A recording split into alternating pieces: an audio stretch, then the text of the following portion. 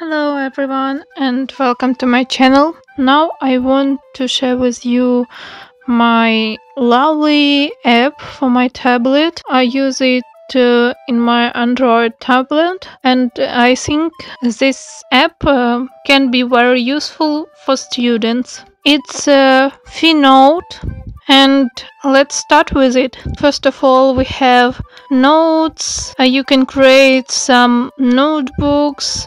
We'll create notebook name like 1, template empty, folder notes, secure with button. You can add without anything. If you enter in your notebook 1, you can add some pages. You can use keyboard, you can handwrite, and you can also paint. Let's start with keyboard. In keyboard you can use like usual keyboard, or you can use like a special bar with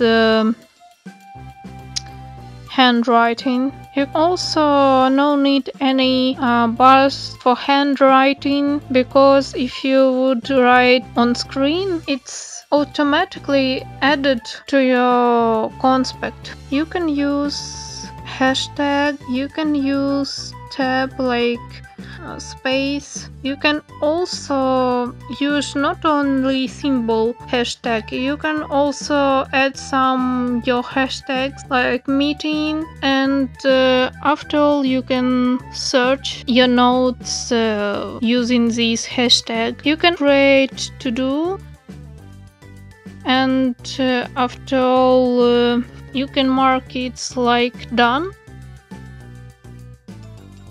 About keyboard, you can also choose colors of your notes, what you want to create, and switch between 3 of colors. You can also choose these colors if you don't use your keyboard, you use handwriting. You can choose it on the top.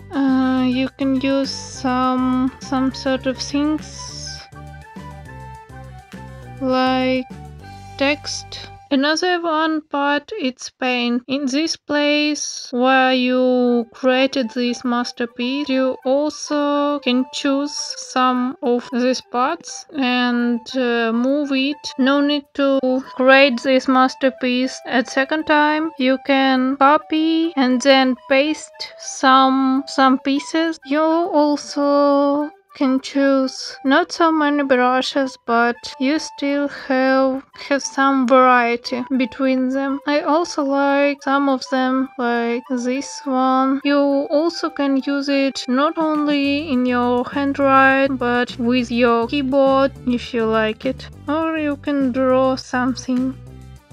You can use this one like highlighting some text or some objects. You can use like circles and type of circles, and you don't need any special painting skills to create some interesting things. You can create some places where you can add some images. When you paint, you can also choose like a very quick eraser, and if you don't like it, you can erase all. What we have in this app too, it's opportunity to add some reminder, add location. It would be like coordinate. You can choose on map some point, and it coordinates would be in your notes, camera, gallery, voice memos, and another hashtags. About this toolbar, you can add some bookmark, also bullets, numbers, and next it's like dividers. You can divide some information. You can use some dividers, and you don't need to paint dividers by hand.